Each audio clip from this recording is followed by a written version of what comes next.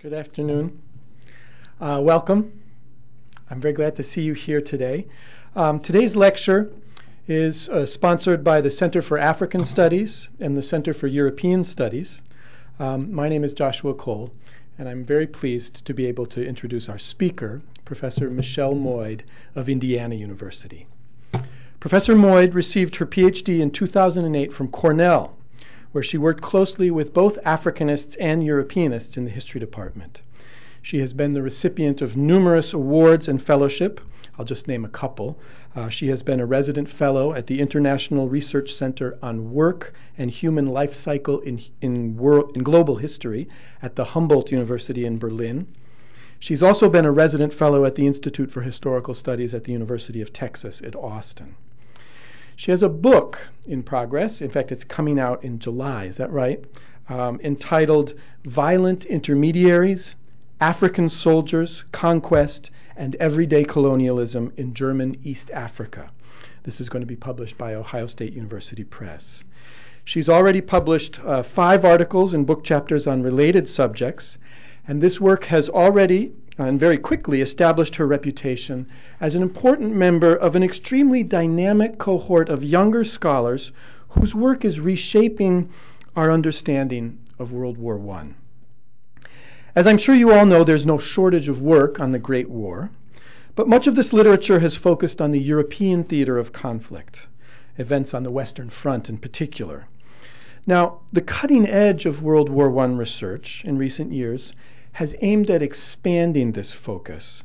I was recently at the American Historical Association in Washington, D.C. in January, and there was not one but 2 panels on thinking about World War I in a global context. And there were some amazing historians there. Professor Moyd, Mustafa Aksakal, who was here at Michigan earlier in the semester talking about the Ottoman Empire and their relationship to Germany. Beyond that, there was scholars such as Christopher Capozzola, Santanu Das, Richard Fogarty, Jennifer Keane, Erez Manella. This is a group of very interesting scholars who are now insisting that we think of World War I in its broadest global context as a war of empires. It's something that I very much wanted to showcase in the series of lectures that the Center for European Studies is sponsoring this year to commemorate the beginnings of World War I. And I was very delighted that Michelle Moyd has accepted our invitation to visit us here today. The title of her talk is Centering a Sideshow, World War I in German East Africa as Local Experience. Please join me in welcoming Professor Moyd.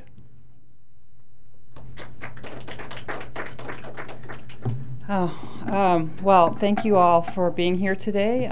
Special thanks to Professor Cole for the invitation and to Zana Kweiser for all the administrative support in getting me here. Everything's gone really perfectly. So, and this is my first visit to Ann Arbor and to University of Michigan. So I'm delighted that I had the chance to come and share some of my work as it's in progress, actually. I'm wrapping up as you heard, my first project, which was my dissertation, now my first book.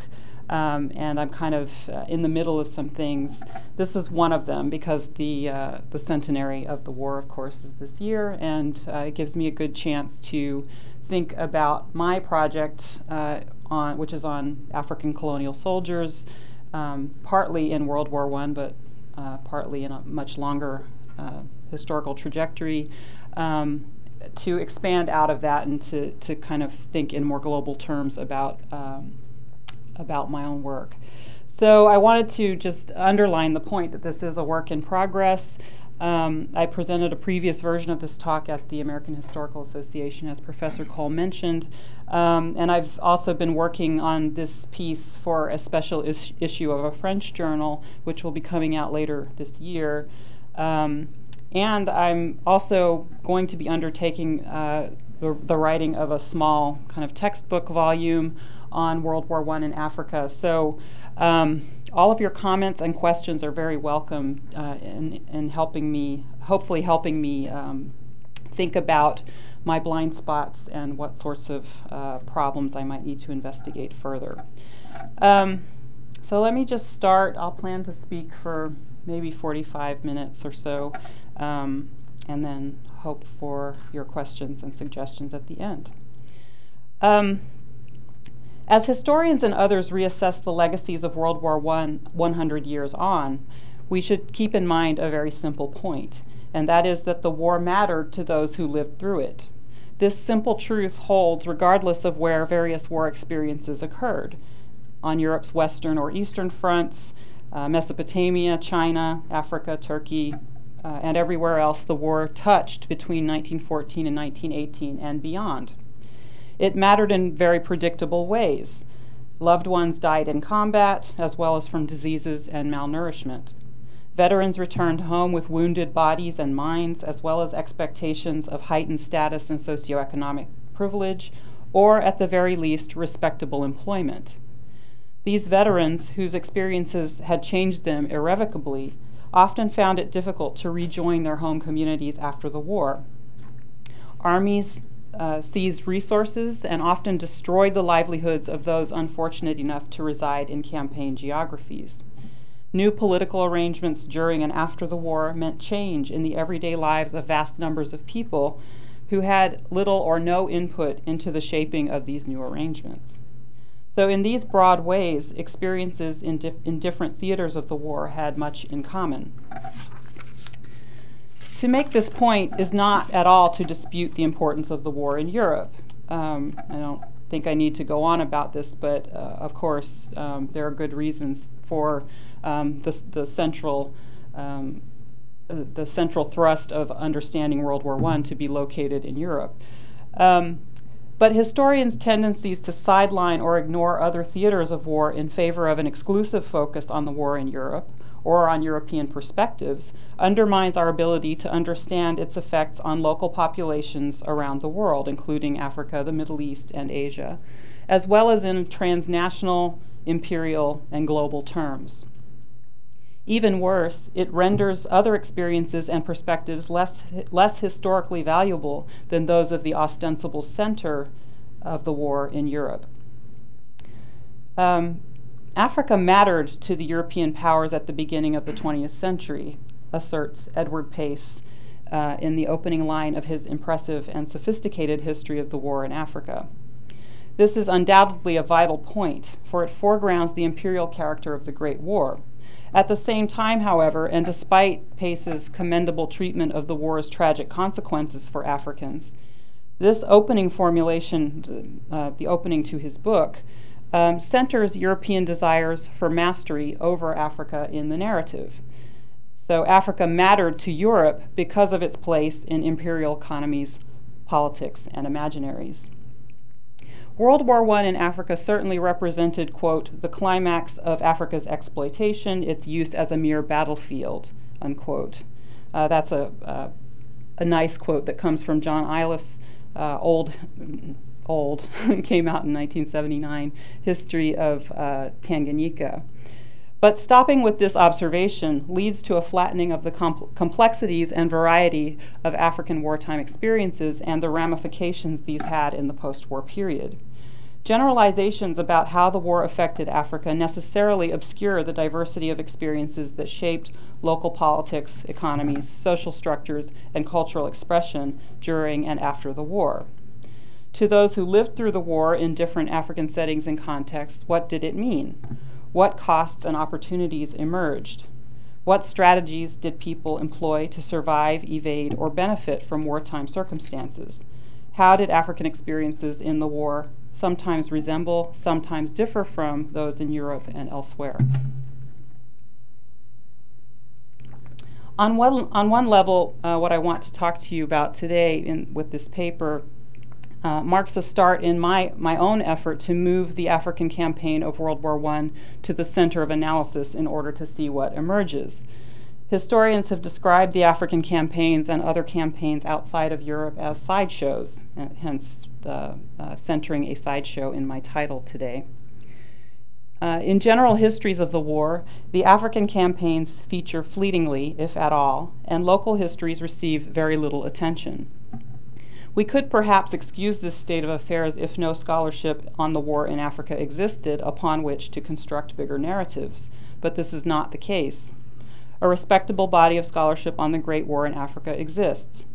Yet most general histories of the First World War devote scant attention to the African context.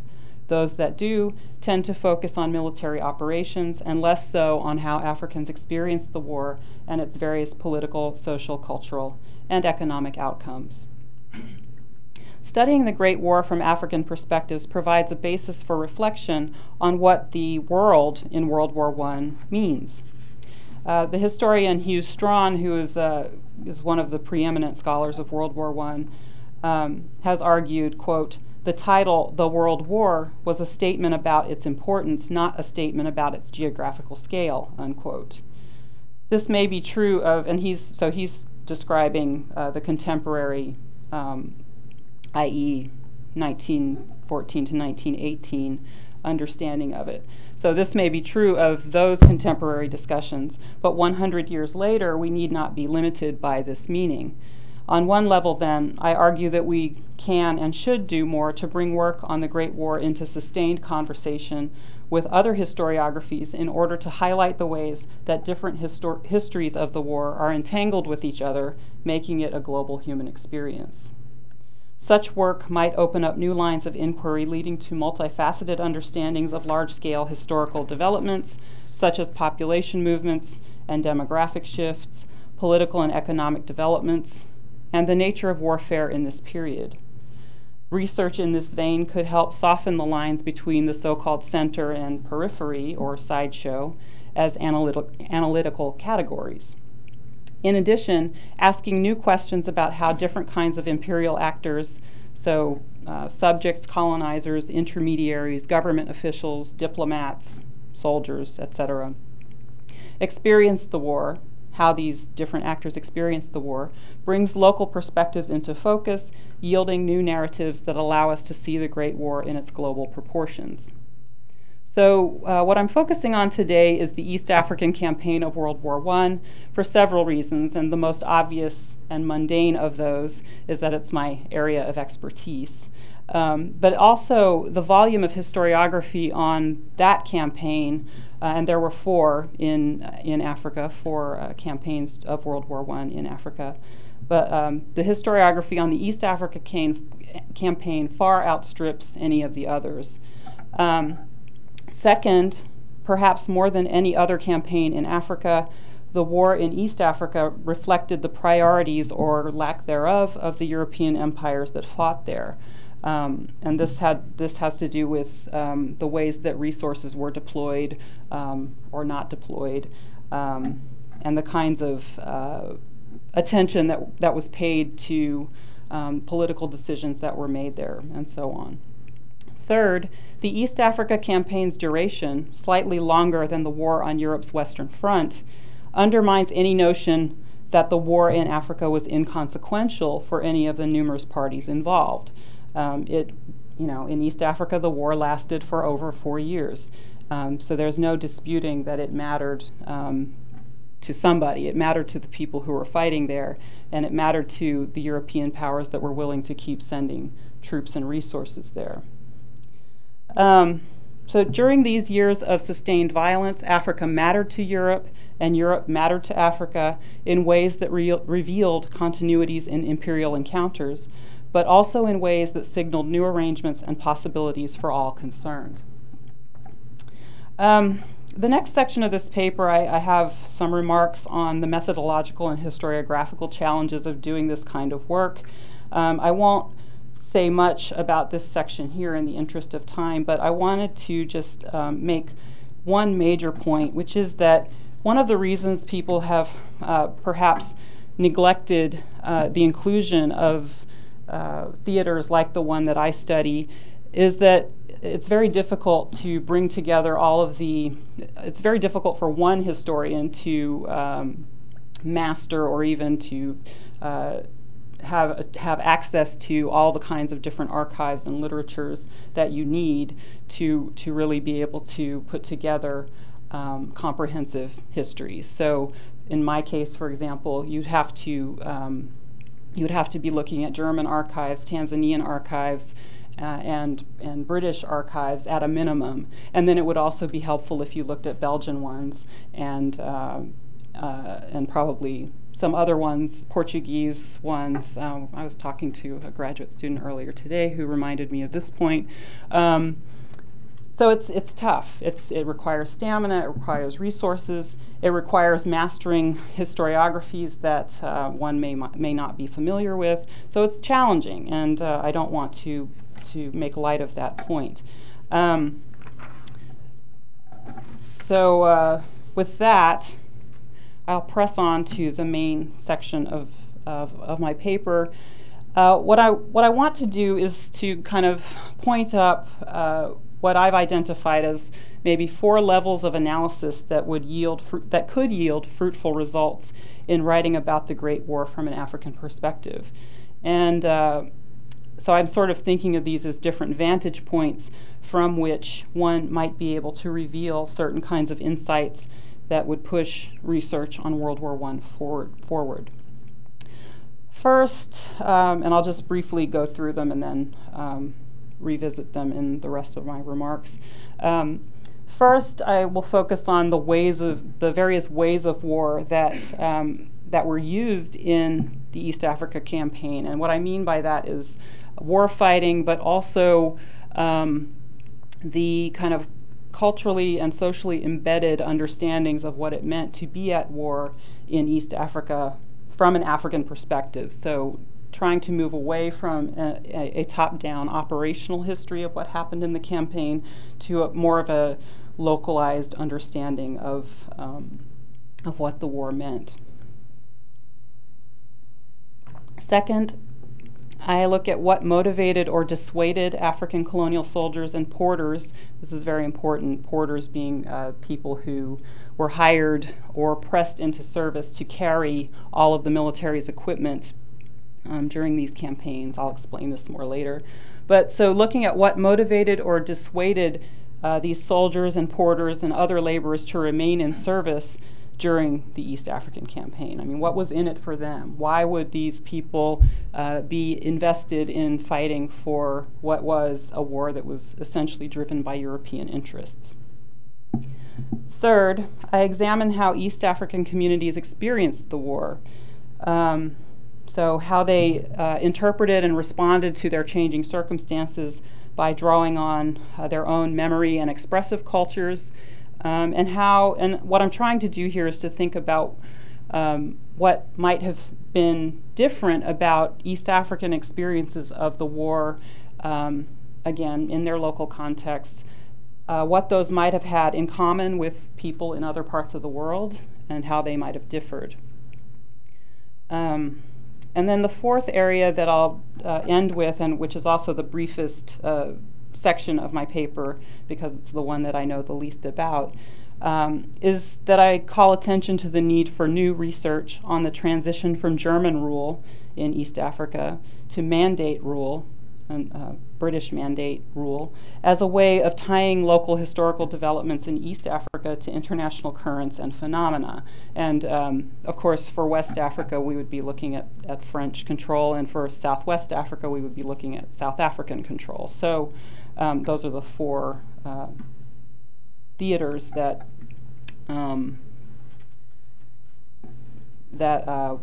we would be looking at in order to understand how different peoples of East Africa experienced the transition from World War I to the post-war period. All right, so let me start with the section on the ways of war. And here I'm starting with this campaign map, just in case people aren't familiar with, there it is.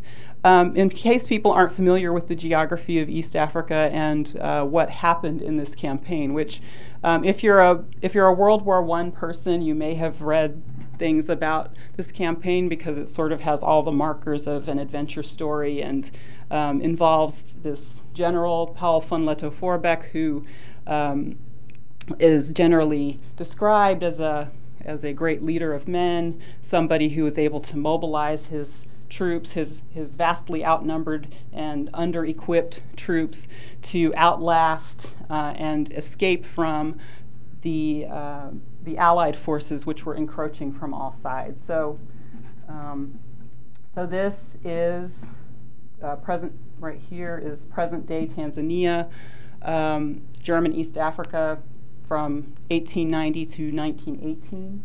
And what you're seeing represented on this map is this dotted line is are the routes that General Leto Voorbeck led his troops on as they tried to evade the Allied forces, which were encroaching from all sides. So the British Navy attacking from the coast,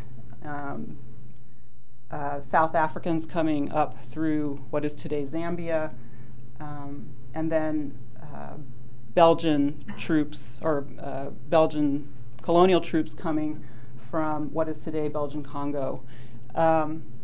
And then, of course, the British coming in from the north as well, from British East Africa, today's Kenya. So what you see here is obviously that Germany, the German colonial forces are very much hemmed in. And Leto Voorbeck decided to, instead of trying to confront them in set piece battles in all of these places, he decided to wage a war of maneuver. Which then led him to direct his troops. I keep losing the cursor.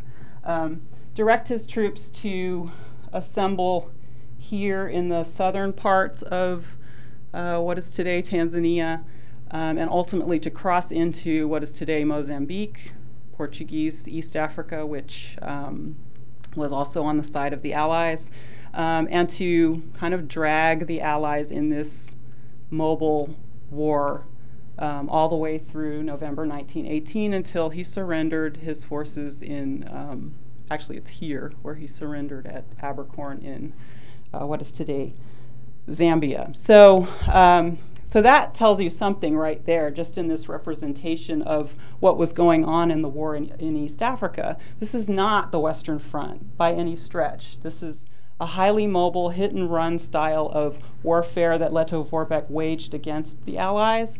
There's a novel that came out, I believe, in the 70s called An Ice Cream War by William Boyd, and the Ice Cream War he's referring to is the idea that these German soldiers, African colonial soldiers, were able to just kind of melt away into the bush after having launched these hit-and-run attacks against the Allies, making it very difficult for the Allies to defeat them. And so it has all the markers of a guerrilla-style warfare, and it's led to a kind of mythology about Leto Voorbeck and his so-called loyal askari, askari being the Swahili and Arabic word for these colonial soldiers that were employed in East Africa,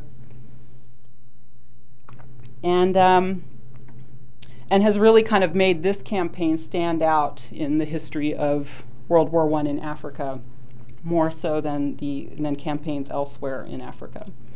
So that's one part of the way of war kind of interest area that I have is, what can be drawn from contrasting this with other theaters besides the Western Front. We could also look at what happened in the Middle East, Gallipoli, etc.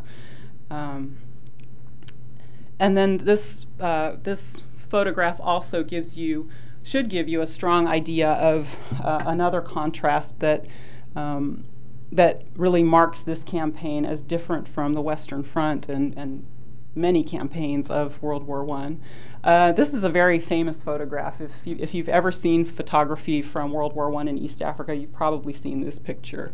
It is a column of soldiers.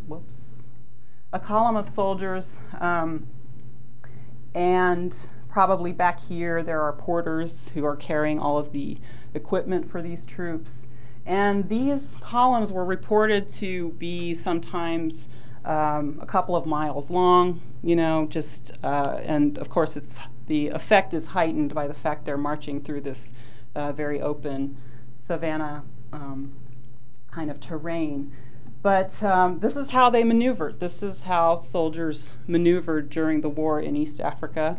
And the fact that they had to have all of their equipment transported with them during these operations also kind of makes this campaign unique in as much as we're talking about very little mechanization, very little use of pack animals because of the tsetse fly and transmission of sleeping sickness, which made it very difficult to use animals for transport.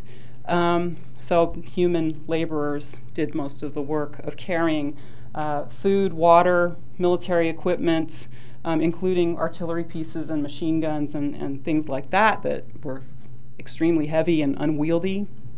And so this is the kind of warfare that we're talking about in East Africa that is quite a contrast from what you would see elsewhere. Make sure that there's another of the interesting things about the way this campaign is represented, it has been represented in the historiography, is that it is often depicted as kind of a cat and mouse game between Leto Forbeck and other commanders who were operating in the area, and that nature itself played a role in how the war was fought. So, the fact that there were lion attacks against columns like these, the fact that there were horrible insects that attacked people. In fact, at one of the very early battles in the war at Tanga, which is on the northeastern coast of Tanzania, it was part of the lore of the battle is that the Germans were actually able to unleash a hive of bees onto the attacking British, which clearly was not the case, but it just so happened that bees did attack troops who were invading from the coast during the battle, and it was a factor in how the battle ended up unfolding, and the Germans won, in part because the British forces that were invading from the coast were debilitated by this horrible swarm of bees. But this campaign has lent itself to a kind of adventure story genre that you don't see elsewhere. I haven't seen elsewhere in discussions of the war. Okay, so this sort of gives you an overview of my thinking on a set of ideas of how to perhaps bring the East Africa campaign into conversation with other campaigns of the war. And let me move on then to the next section, which has to do with whether or not soldiers, porters, and other laborers decided to stay with the Germans. So as I showed you in this map, the German forces were kind of encircled on all sides, and it led to this highly mobile kind of style of warfare, and also some very hard times for those who were involved in who were part of the columns, because they couldn't be resupplied. They had no access from the coast. There were some kind of adventurous efforts to resupply them, for example, by airship. So there are these really strange elements of this campaign, but all in all, it was difficult for the Schutztruppe, the German forces, to receive new supplies. They obviously were low on manpower, and things looked pretty grim for them. So what was it about the operation, or the organization, I suppose, that made them willing to stay or not?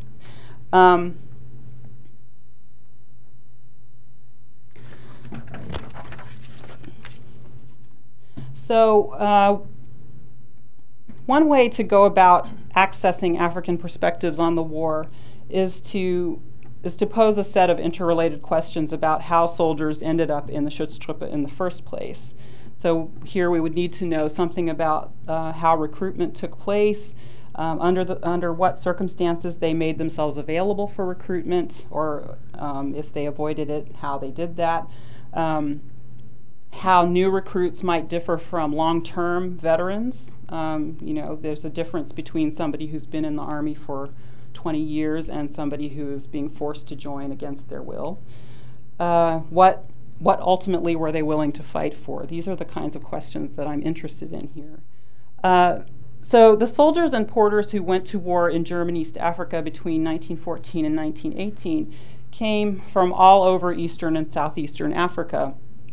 And their experiences of recruitment or conscription varied quite widely. All of the colonial powers in East Africa had small standing armies and contingents of porters that provided the foundation for the armies that fought the Great War. So during the war, there was a dramatic increase in recruitment and conscription of both soldiers and porters. The numbers kind of went up from approximately 2,500 men at the Schutztruppe's disposal in 1914 up to about 11,000 troops in 1916. And I'll just scroll to the end here. This is just to give you a sense of the difference in manpower resources. These are some recruitment numbers for the King's African Rifles so the King's African Rifles being the British East African Colonial Force, which did much of the fighting against the German force in East Africa. You can see that between 1914 and 1918, there's a huge expansion in the numbers of soldiers that are available, which is not surprising, but just kind of gives you a sense of the progression of recruitment there.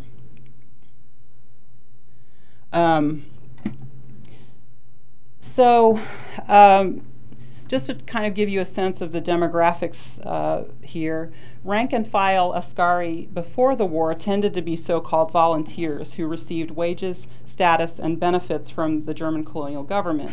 And this image that I have here is a photograph, very likely staged. In fact, I'm sure it was staged because nobody would pose like this normally. But this is an Askari who is being represented as if he's going off to war. And we are to understand that this is his family, a wife and some children who are bidding him farewell as he goes off to war. And what I've argued in my previous work is that we should understand these soldiers' motivations for staying with the Schutztruppe as having very little to do with Germany's goals for the war or German goals in the colonies at all. What these men were in it for was the ability to achieve respectability, the ability to, over time, gain enough stature through the wages that were paid to them by the Schutztruppe to be able to build a large household, to have a number of dependents who viewed them as the head of household, and to be able to then wield that status and to kind of perform the role of big man in local African context. So these men were, to be blunt, in it for themselves. They were in it as a way to achieve respectability. They were not in it for the king and Kaiser and Germany. That's what I would argue. Now, so that's in the early stages of the war. In the latter half of the war, the tide turned against the Schutztruppe. So we're talking about after 1916, when that encroachment that I showed you really began to take a toll on the Schutztruppe's ability to reconstitute itself. And its recruitment tactics changed in response to that. The Askari began rounding up young men, pressing them into service as soldiers, porters, and servants. And understandably, these men who were facing a new kind of recruitment environment had very little investment in the Schutztruppe organization. The hardships of combat in the last 2 years of the war made it impossible for the Schutztruppe to guarantee them anything that might encourage commitment to the organization. So whereas before the Germans had been able to offer steady wages, land grants in retirement, protection and a kind of domestic upkeep for their families, that sort of thing. All of that fell by the wayside in the wartime context because there was no central government anymore to guarantee the payment of wages. There was the relationship that had existed between officers and soldiers as a sort of patron-client relationship had broken down in the under the stresses of this wartime situation. So from their perspectives, from the perspectives of these new recruits, fighting in the Schutztruppe offered very little material, social, or political incentive to encourage them to stay in the ranks. And desertions became a severe problem for the Schutztruppe in the last half of the war.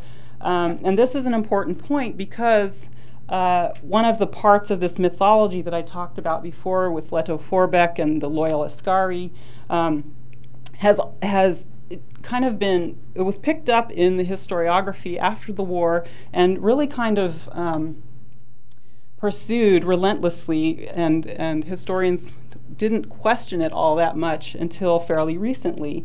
But the fact is that there were less than 2,000 Askari left at the end of the war when Leto Forbeck surrendered in northern Zambia, or northern Rhodesia, in 1918. There were less than 2,000 soldiers left, which means that, some 8 to 9,000 troops were not there anymore through a combination of being killed, having died of disease, or having deserted. And so this is, it seems like it should be an obvious flag for kind of undermining the loyal Askari myth, but it's interesting that that myth lasted in the historiography for the length of time that it did. Okay. This is a picture of some British porters, British East African porters who were transporting probably King's African Rifles supplies, just to give you a sense of this human labor contingent that was so important in the conduct of the war. And again, if you recall that picture of the long column of soldiers, the porters would have been towards the rear of that column, and they would have been under the soldiers' protection, and in many cases the porters would have been watched like hawks, so that they wouldn't be able to abscond with any goods that might be useful to them.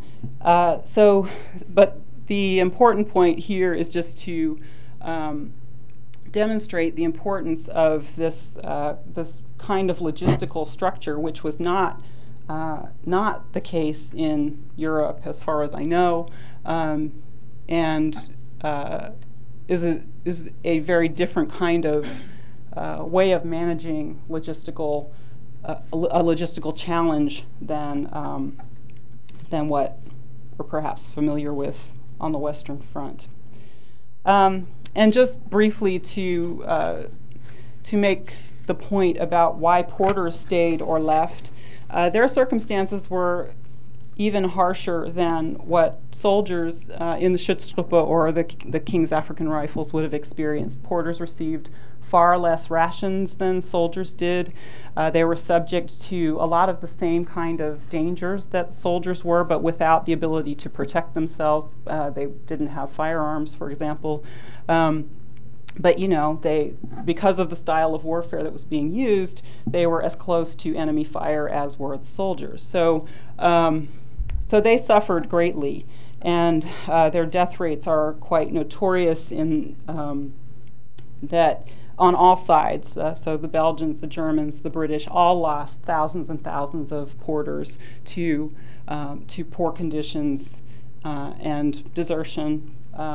So just briefly to make that point about why they stayed or left. In the porters' case, they tended not to stay if they could avoid staying. And some porters were paid wages, but many of them were pressed into service against their will. So here again, we would need to look closely at the the kinds of the styles of recruitment, and at what point in the war those styles came to the fore. In British East Africa, there was a much stronger drive to recruit porters, to hire a professional porter corps. But of course, as the war went on, and they needed more and more manpower, those kinds of goals probably fell by the wayside in favor of pressing people into service. Okay. Just briefly here, I'd like to also point out that the porters kind of so there were people who were recruited specifically to work as porters. There were also the dependents of the Askari who, and this is another part of the way of war section that I should have mentioned. So in these long columns, you would see not just soldiers, porters, and up here, these are the European officers, by the way. You would also find somewhere in this column a contingent of women and children who are the dependents of either soldiers or porters. And the reason I bring this up is because they too they were expected to contribute to the effort, the war effort, in part as porters. They carried goods for their Askari. They also took care of cooking, cleaning, nursing sick soldiers, gathering food, water, firewood, and all of the things that it takes to manage domestic life when you're on the move. A way to describe this whole kind of complex would be campaign communities. This is a term that John Lynn has used in his work. He's a historian of early modern Europe and has done quite a bit of work on trying to understand these campaign communities as communities at war, I guess. And so I just wanted to point up that there are significant gendered elements here too, in understanding why or why not soldiers would stay with the column. If your family is integrated into this column, it makes it very difficult for you as a respectable man to break away from the column, to desert, for example, or to abandon the column for safety. There are emotional ties here that we have to, emotional and practical ties that we have to keep in mind here. Okay. In terms of the kind of wider impact of understanding the war in East Africa, there are a number of directions I could go with this, but what I want to do today is just talk a little bit about the collective memories of some of the communities that were hit hardest by this style of warfare, this kind of these columns. And so this is just a Schutztruppe column. You have to imagine too that there are King's African Rifles columns that are marching behind these, chasing them through the southern reaches of Tanzania into Portuguese East Africa. So there's this kind of constant barrage of columns of men and their families and dependents marching through lands that were then kind of denuded of their own food supplies, their livestock, as these armies took whatever they could find along the way. It's an extreme case of living off the land, because, as I've mentioned, they weren't being resupplied from outside, so they have to find food somewhere. And in general, the people who suffered the most were people who lived in this area, the southern highlands of Tanzania, which is, as I mentioned earlier, the area that Leto Forbeck kind of staged all of his troops before moving into Portuguese East Africa in late 1916.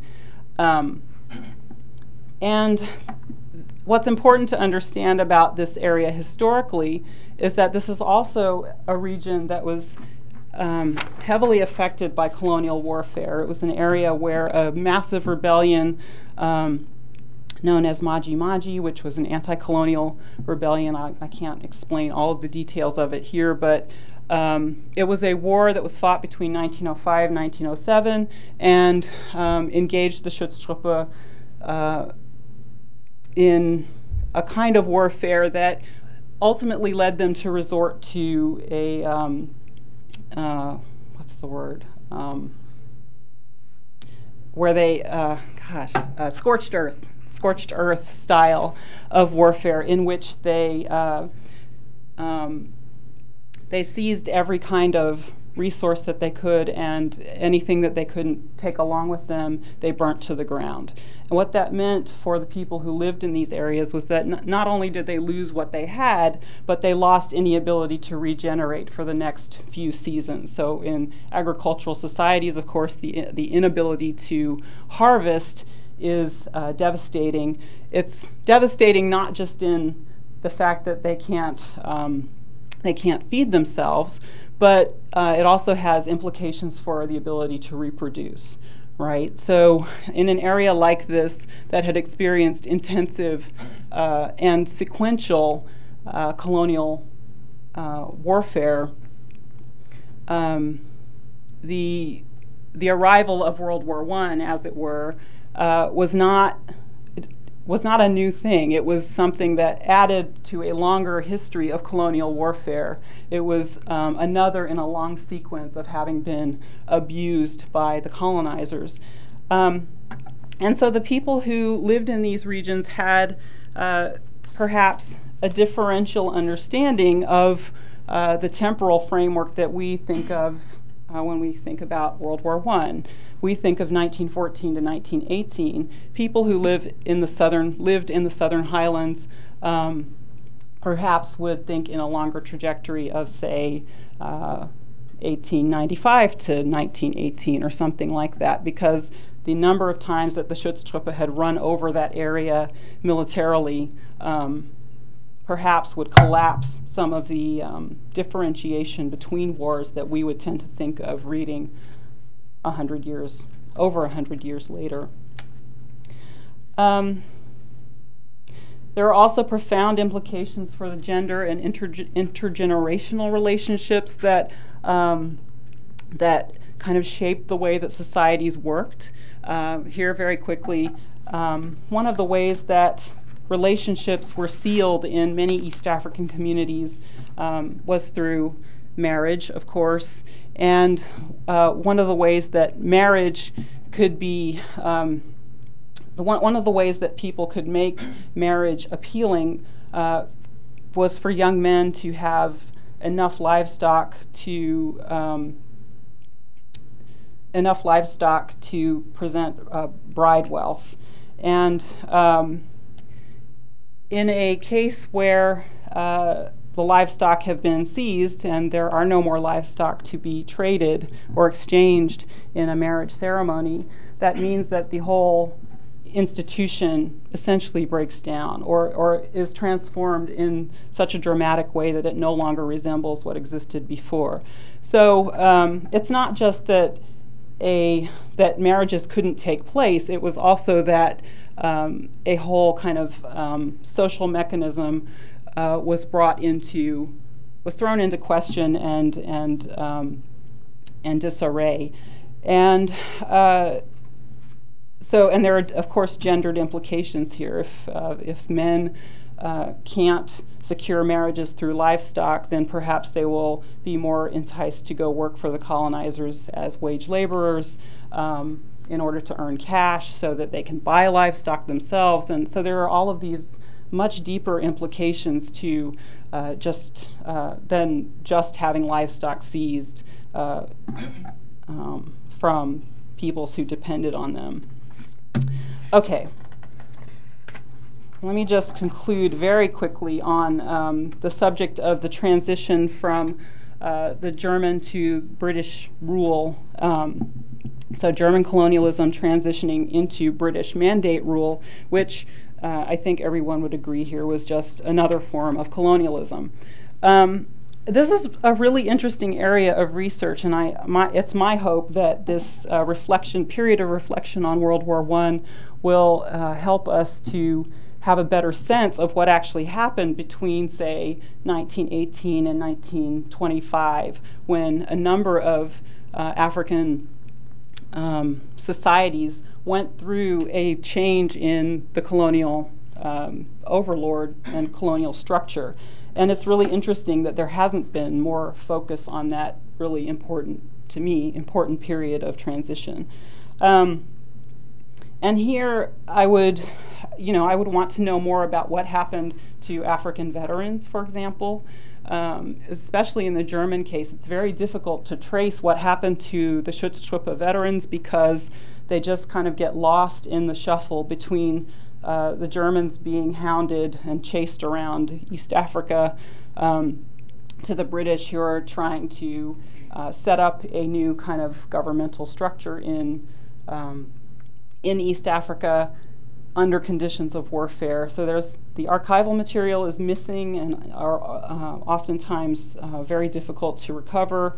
And then there's also the problem of historians having made this very clear break between the period of German rule ending in 1918 and the British becoming the mandate power in, effectively 1918, but officially, I guess, 1922. There's a lot, I think, that could be teased out of materials that exist but haven't really been mined yet to understand that transition period better. And so let me just read my concluding paragraph and then open it up to questions. There are a number of other possibilities for thinking about the Great War in East Africa as local context tied to global conflict. And we might just as easily use environmental, religious, or technological historical perspectives as starting points for revisiting this history.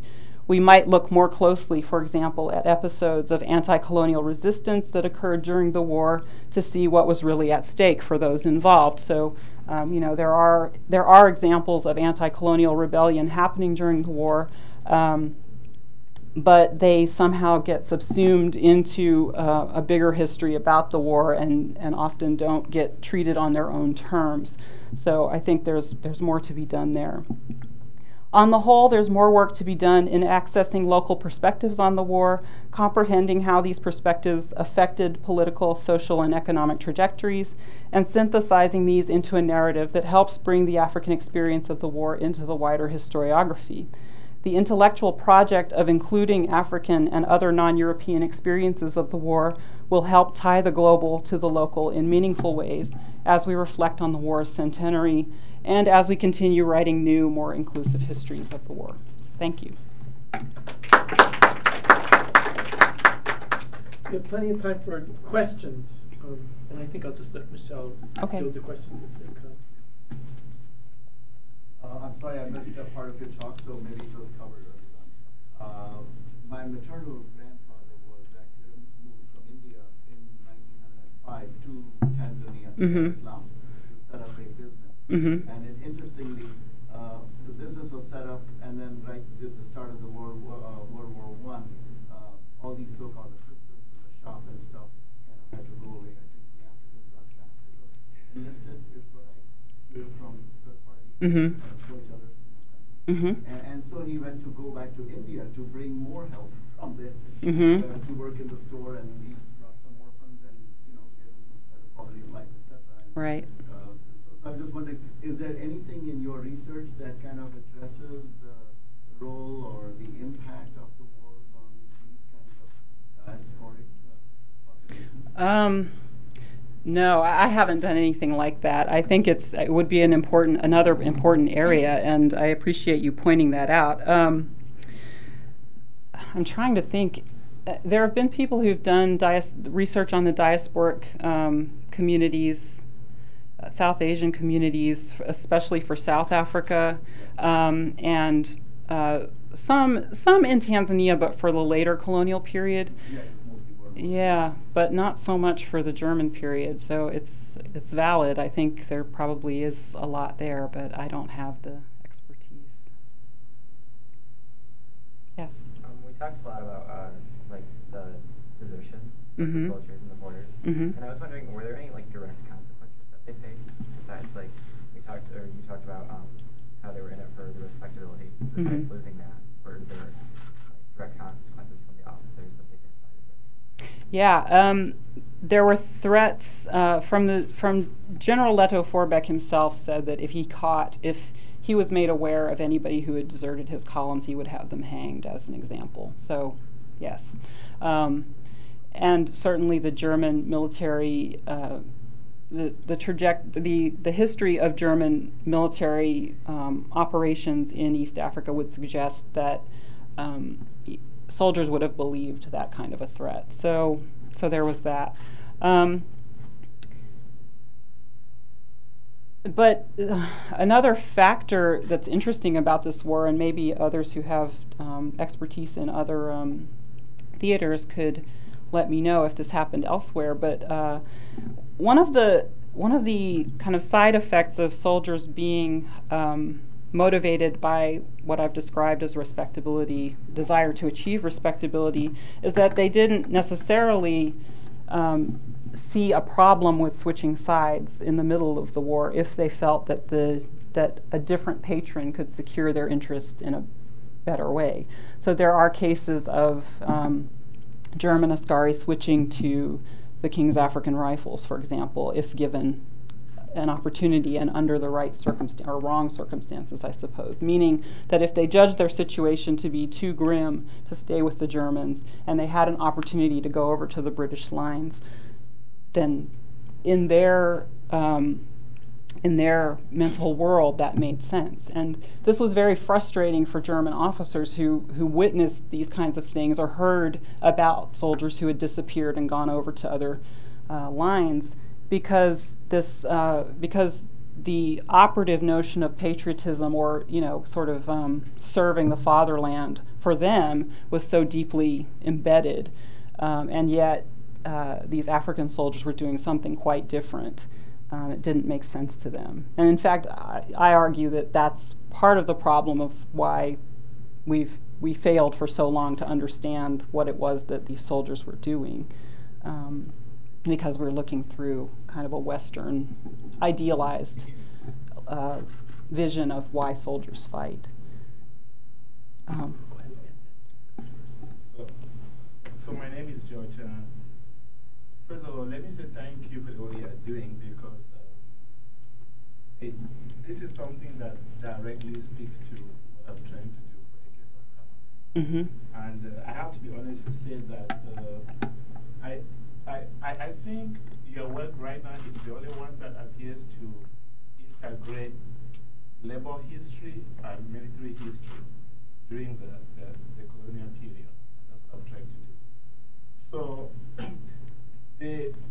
one of the things you said is that by labeling the African campaigns as sideshows, we miss opportunities to see the commonalities and the differences that occurred in Africa and elsewhere in Europe. Mm-hmm. So one of the questions I want to ask is about the refugee problem, which is a global problem. Mm-hmm. In the case of Cameroon, for example, the war was less intense. It was only 18 months. Mm-hmm. And it was a much more smaller geographic region, and also in terms of the number of people that were mobilized, whether as porters or as soldiers and so on. Mm-hmm. But then it generated a refugee problem of between 100 to 200,000 people, which was a huge number compared to the population. So in the case of East Africa, which lasted for 4 years and so many people involved, how intense, if any, might have been the refugee problem that was generated as a result of the war? Yeah. Second question, if you will permit, it has to do with sources. Okay. So how do you approach your sources? this question, it has to do specifically with the terminology of sideshow. Mm-hmm. When I did research in Nigeria last summer and Britain, I discovered that the use of the word sideshow, it was used by the European military officers, and then later on adopted by the colonial political officers. And this is how historians have inherited this word and have been using it continuously. So how do you approach their sources, those European sources that continually use this word? Okay, great. Gosh, the refugee question is a good one. It's a really good one, and I haven't thought about it at all.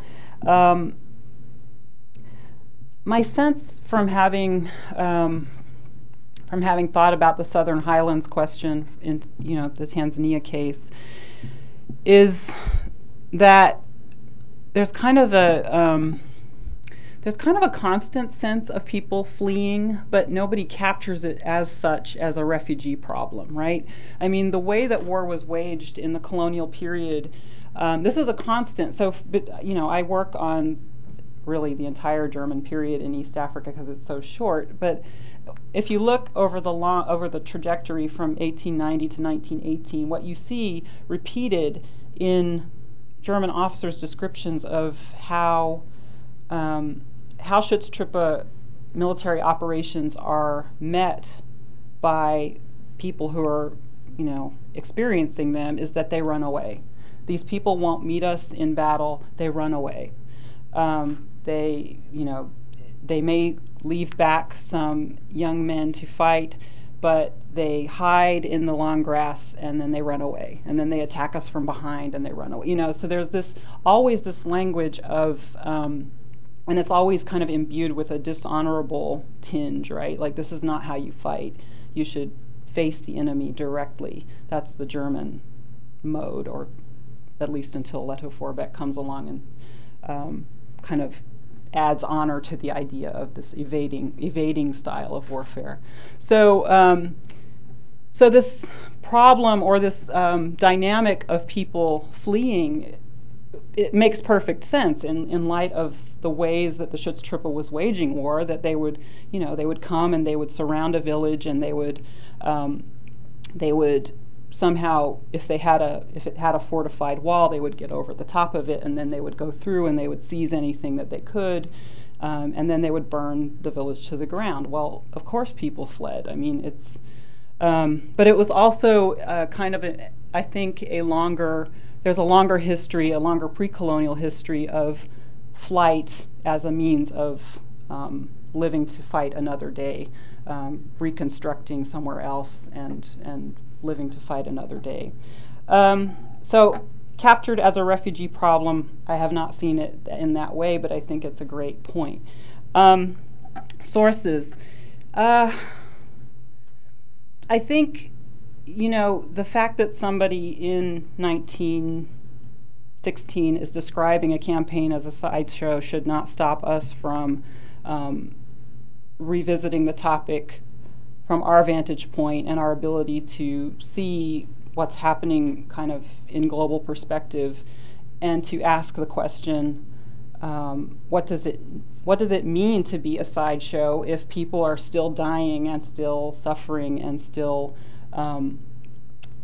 being faced with all of these really hard problems that have to do with survival? I mean, everyday life, right? I mean, if a colonial army comes in and takes all your livestock because they're trying to feed themselves and leaves you with nothing, it not only affects your kind of socioeconomic standing and your ability to survive, it also affects the way that you view the colonial power that comes next, right? So I think there are lots and lots of ways in which it doesn't make sense for us to take the sources at their word when they say that something is a sideshow. It's a sideshow to the people who make policy in London. It's a sideshow even to the generals who are fighting. I mean, Leto Forbeck himself said that one of his objectives in the war was to draw resources away from the war in Europe, right? If he could keep a certain number of Allied forces tied up in East Africa, then those people would not be available to fight elsewhere. It's a very cynical military kind of perspective. But that doesn't mean that we have to accept that descriptor as the only way of interpreting it. And I think to people on the ground in East Africa or Cameroon or wherever, the idea of the war being a sideshow would not have made much sense because of all the reasons that I listed earlier in terms of everyday survival. I thought that what you said about the columns and how the columns had a community sense and women and children being there was really interesting. And I was just wondering what would happen to the women and children if there was an attack on that specific column or some of the soldiers in the column? Good question too. I think the first, well, I should probably break things down a little bit more. If these columns were met with an attack in this formation, the best that could be done would be to kind of try to quickly mobilize to protect whatever they could, and also to hopefully get the enemy to turn away. But more often, I think what you would see would be the breaking off of the first portion of the column, where all the soldiers were, and the kind of the women and children and the porters being left behind in some kind of rear area formation, so that they wouldn't be right at the front. Now, of course, you can't draw a really stark line here between those things because porters would have had to be available to move back and forth to bring bullets and weapons and whatever else to wherever the soldiers were. It's kind of a messy style. I mean, this looks very contained and kind of neat and tidy, but what I didn't really explain this at all, but in colonial warfare, this would have been referred to as a flying column. The idea was that you would move a contingent of troops in this kind of a formation, and they would quickly be able to peel off into fighting positions. And keep in mind, the usual kind of enemy that they were confronting were African armies that had usually not as they didn't have, for example, rapid fire firearms often. They did not have the same kind of organizational training and structure to be able to mobilize very quickly into a formation, right? So this flying column kind of formation was meant to be able to break units of troops off very quickly to fight in small confrontations, let's say. And the other people, the people who were behind them, would have remained in kind of a camp setting, which would have been guarded by soldiers. So it's, I painted kind of a very simple picture of what's going on here, but it's more complicated than that. The goal would have been to protect the family's independence as much as possible, because they were, not only were they important to the army itself as a kind of supplemental labor force, but they were essential to the identity of the Askari themselves as the representation of their respectability, right? Yes. Okay. So you said that nature played a large role, such as taking the hand in mine attack. I was just wondering, did these diseases have a large effect on the army? So did they have access to like medicine? And in these circumstances, how did they deal with these diseases? Did they discharge the soldiers, or did they try and help them? So disease was a major factor, and I didn't say anything at all about the flu epidemic that occurred between 1918 and 1919, which affected East Africa as much as anywhere else in the world. So thousands of people became ill and died because of the global influenza pandemic, which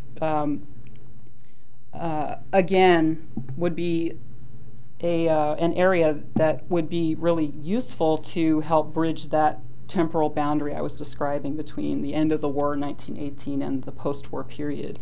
And then, of course, there are many other endemic diseases in East Africa that affected day-to-day operations. So malaria, sleeping sickness, yellow fever, any number of mosquito-driven,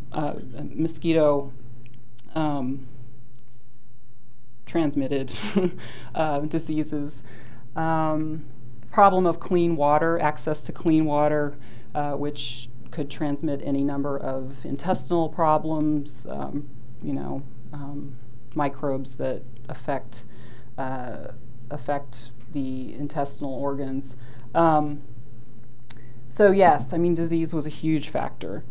In terms of medications, here again, it would depend who you were looking at. The Germans would have had to, after 1916, when the blockade really took effect on their ability to resupply, they would have had to use whatever they had on hand and to rely actually on local knowledge about how to treat things. So the use, for example, of certain kinds of tree bark to treat as a wound cover, and trying to use the materials that they had on hand to treat wounds and to heal sickness, as well as relying on Africans themselves for their own ability to heal the diseases that they had experienced for generations, right? For the British, it would have been a different story, although not necessarily that much better. I mean, they had access to supplies, but still, with these columns strung out all the way from German East Africa to Portuguese East Africa, it makes it difficult to move supplies to where the people are at any given time, right? So really it depends on what kinds of goods people could carry with them, whether or not those goods had been able to, that these columns had been able to protect them. So another aspect of this hit and run style of warfare is that the Schutztruppe was very successful in kind of creeping up on the KAR columns and stealing their stuff, right?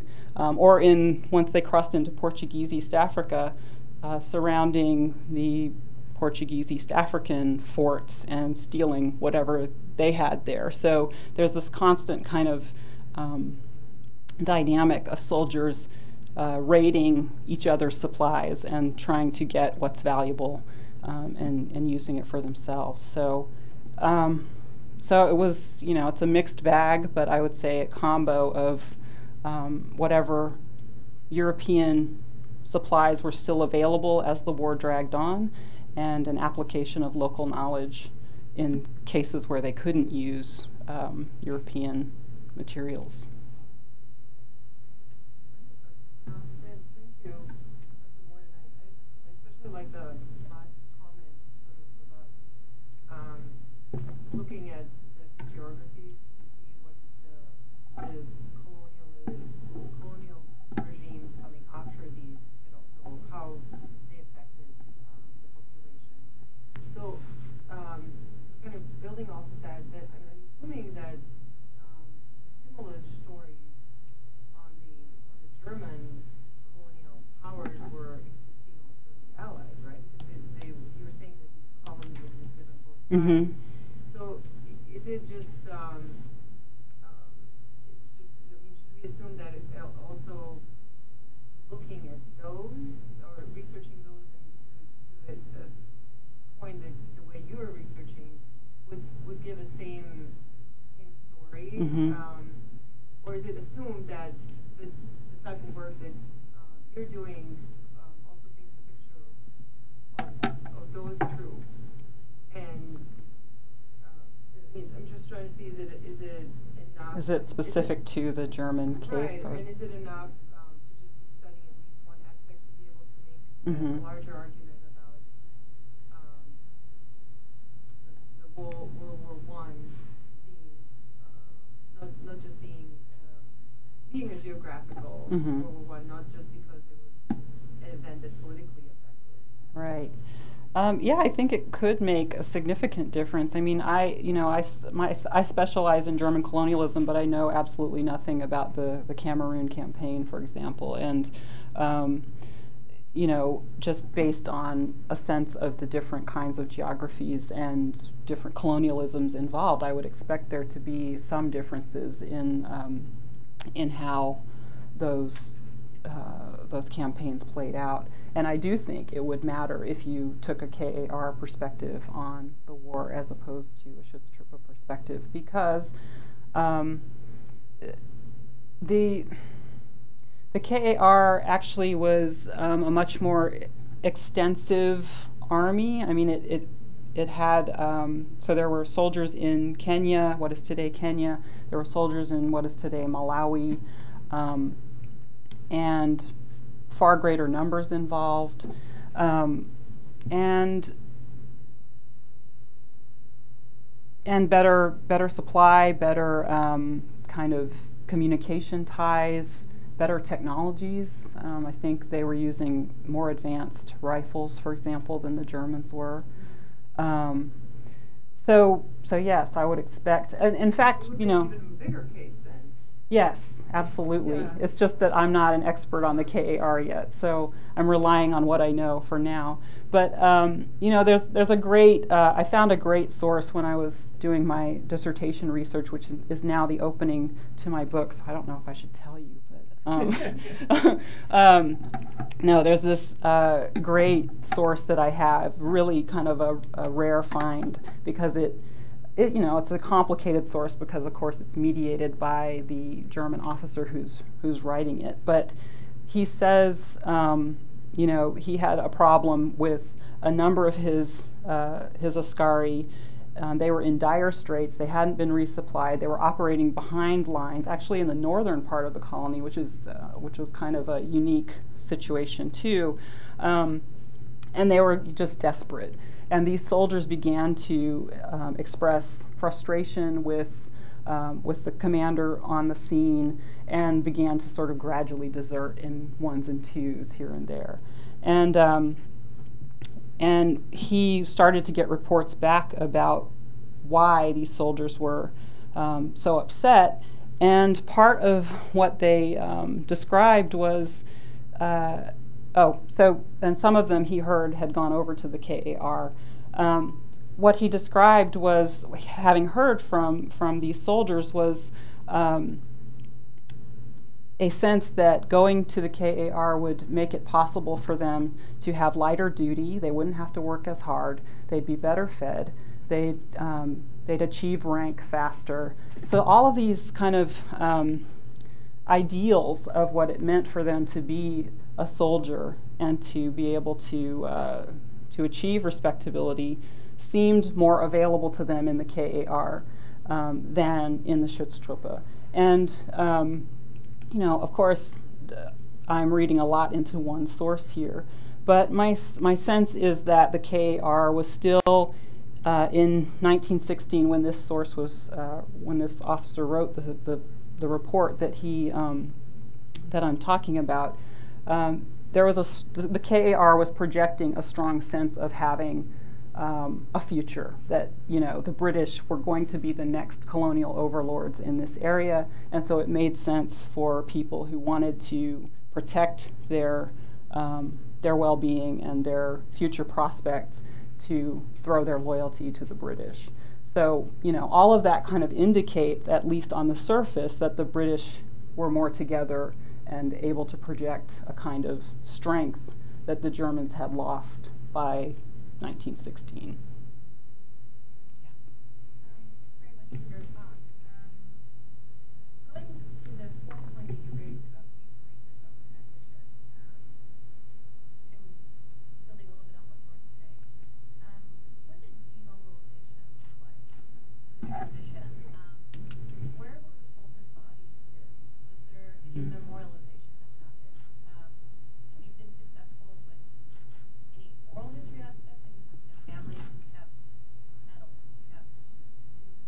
Mm-hmm. I'll answer your last question first. I have not done any oral histories at all. My research so far has only been archival because my focus was on the German Ascari, and by the time I started my research in the mid-2000s, most of them were dead already. So I didn't pursue that angle at all. And I haven't done new research since then. Although, it would be a great project for some eager grad student to take on, I think. The demobilization, I think this is one of the great holes, the great gaps in our understanding of what happened in the war, at the end of the war and transitioning into the peacetime period. I mean, so just talking about the Ascari in the German colonial army, it's extremely difficult to trace even a few individual lives once the surrender happened in 1918. There are historians who have spent good chunks of their careers just tracing the lives of one individual Ascari who ended up in Germany. And even that is, there are parts of the biography that are quite murky. You get sort of these glimpses of veterans who have retired to certain, like Dar es Salaam or Arusha, or so you get these pockets of recognition that there are veterans in this site, that somebody turned up in some other research, but there's no cohesive sense of what happened to these men as an organization, right? Or there's no sense of them as a collective anymore after the war. So that's it makes it hard then to really say much about the demobilization. All we know really is that after the surrender, they were interned for a period while the British decided what to do with them, and then at a certain point they let them go, and they just decided they weren't a big enough threat for them to worry about, and they dispersed. So it's very difficult to say much based on what I've researched thus far about the demobilization. For the KAR, it's probably a lot easier because there are a lot more oral histories that have been done, and the British records are much richer, I think. So that is work that could be done. As to burials, I can't think of a single example to even cite right now of what happened, what the typical practice was. I mean, I don't know if it's just that I haven't been looking or if it's really not there in the sources, but I don't have a strong sense of there being any kind of specific set of practices or rituals that went into the burial of soldiers.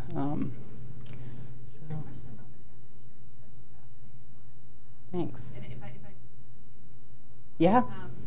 How, I mean, with Tanzania going through famine and through the caravans and the slave trades, that once you reach the mandate, you have a population that's already been so mobile for so long, Yeah. under such stressful conditions. Right. I work on migration in Uganda from Rwanda. Mm-hmm. And the reason I ask about oral history is not to be the obnoxious one who says, why don't you go do this? Families that can remember their grandparents playing sports with children, Mm-hmm. and then detailing the networks that they have of their families, how they were reconfigured, and so now they know people in Rwanda and northern Tanzania that because their grandfather passed in this way. Yes. So it's a way of reconstructing networks very painfully, but Yeah.